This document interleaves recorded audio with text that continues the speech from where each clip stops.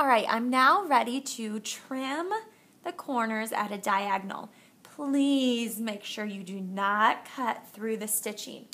The reason why we trim these corners is when we actually flip it inside out, you're going to push those corners all the way out with a wooden stick to make sure they're nice and pointy.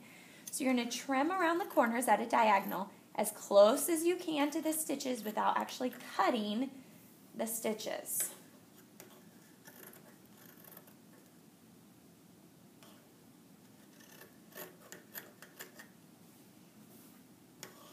Do all 4 corners.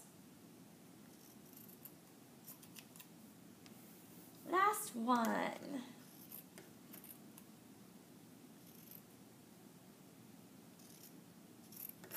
All right, I'm now ready to do the magic trick. So find your opening. Please make sure you've backstitched. Kind of pull on it gently. If it starts to unravel, backstitch it now before you flip it inside out.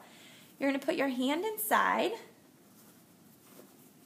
and go all the way to the furthest corner first and pull it through. Are you ready to see the magic?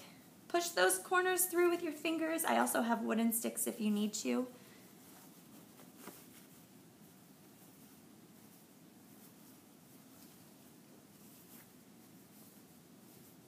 Get those corners all the way pushed to the end. One more. All right. Ta-da!